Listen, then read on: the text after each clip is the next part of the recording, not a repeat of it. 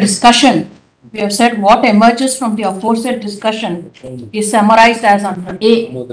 Proof of demand and acceptance of illegal gratification by a public servant as a fact in issue by the prosecution is a sine qua non in order to establish the guilt of the accused public servant under Section 7 and 13(1)(d)(1) and 2 of the Act. B. In order to bring home the guilt of the accused, the prosecution has to first prove the demand of illegal gratification and the subsequent acceptance as a matter of fact. This fact in issue can be proved either by direct evidence, which can be in the nature of oral evidence or documentary evidence. Further, the fact in issue, namely the proof of demand and acceptance of illegal gratification, can also be proved by circumstantial evidence in the absence of direct, oral, or documentary evidence. In order to prove the fact in issue, namely the demand and acceptance of illegal gratification by the public servant, the following aspects have to be borne in mind. 1. If there is an offer to pay by the bribe giver without there being any demand from the public servant, and the latter simply accepts the offer and receives the illegal gratification, it is a case of acceptance as per Section 7 of the Act. In such a case, there need not be a prior demand by the public servant. 2. On the other hand, if the public servant makes a demand and the bribe giver accepts the demand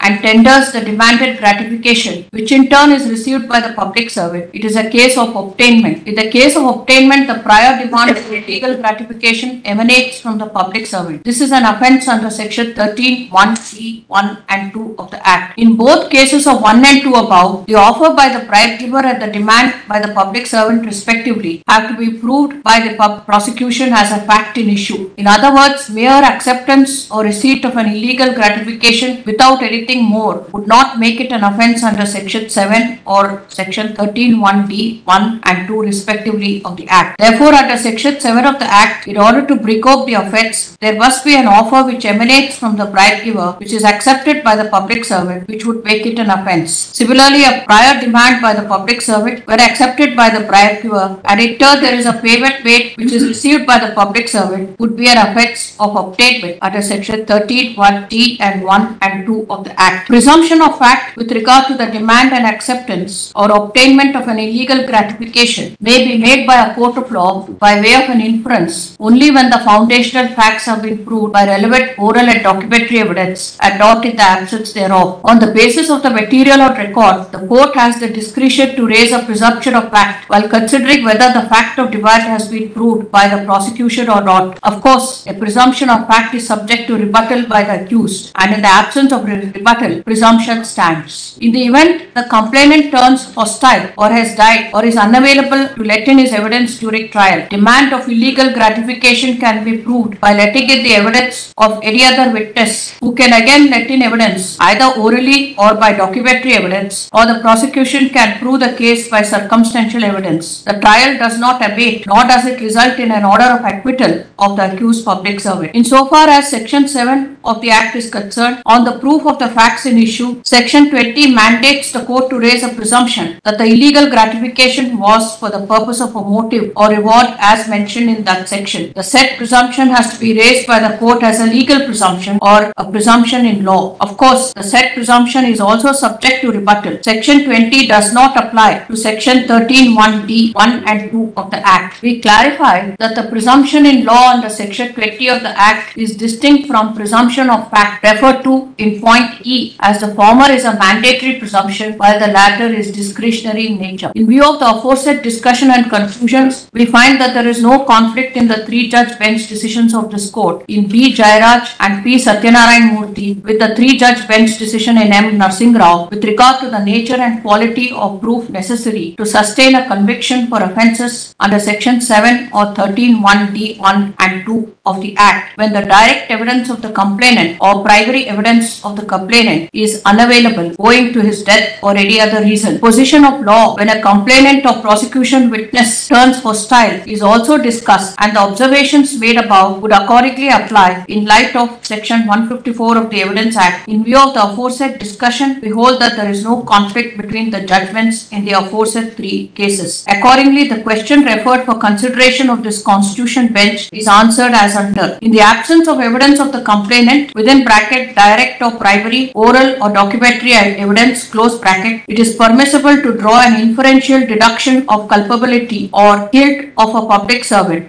under Section 7 and 13(1)(d), read with Section 13(2) of the Act based on other evidence adduced by the prosecution. We direct that individual cases may be considered before the appropriate bench after seeking orders of Honorable the Chief Justice of India. Before we conclude, we hope and trust that the complainants as well as the prosecution make sincere efforts to ensure that the corrupt public servants are brought to book and convicted so that the administration and governance becomes unpolluted and free from corruption. In this regard, we would like to reiterate what has been stated by this court in Swatantra Singh versus State of Haryana. Quote, corruption is corroding like cancerous lymph nodes, the vital veins of the body politic, social fabric of efficiency in the public service and demoralizing the honest officers. The efficiency in public service would improve only when the public servant devotes his sincere attention and does his duty diligently, truthfully, honestly, and devotes himself assiduously to the performance of the duties of his post. The reputation of corruption would gather thick and unchaseable clouds around the conduct of the officer and gain notoriety much faster than the smoke. The above has been reiterated in A.B. Bhaskar Rao versus CBI by quoting as under from the case of State of MP versus Shambhu Dayal. Quote, it is difficult to accept the prayer of the respondent that a lenient view be taken in this case. The corruption by the public servants has become a gigantic problem. It has spread everywhere. No facet of public activity has been left unaffected by the stink of corruption. It has deep and pervasive impact on the functioning of the entire country. Large-scale corruption retards the nation-building activities and everyone has to suffer on that count. Unquote. We place on record our appreciation of all learned senior counsel as well as counsel